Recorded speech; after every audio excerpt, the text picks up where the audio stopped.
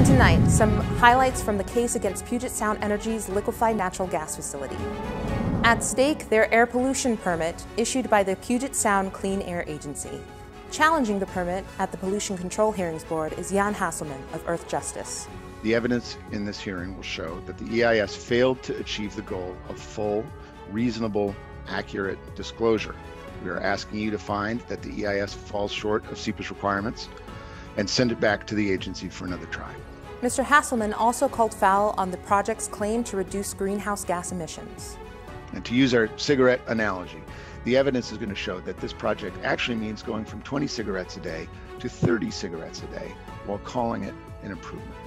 He then challenged PSC's assertion that fracked gas from Canada is somehow cleaner than that from the U.S.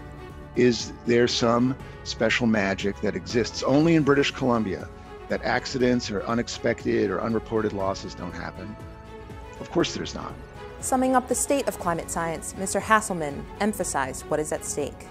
Now, the science is undisputed. If the nation and the world does not sharply decarbonize in the next few decades, the consequences will be catastrophic. On the other side was Jennifer Dold, representing the Puget Sound Clean Air Agency, whose purported mission is to protect the future.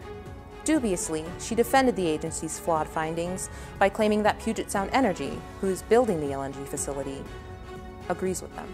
And where PSC's expert witnesses confirm the thoroughness, the appropriateness, and the reasonableness of the agency's SEPA review.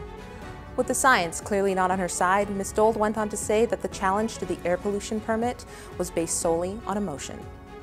Appellants are asking you to decide this case on emotion.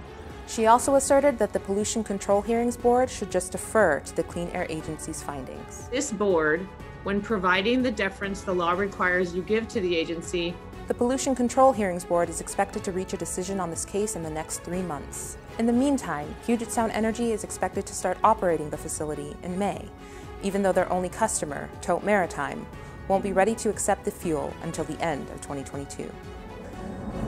For TNN, I'm Nakane Monique. Have a good night.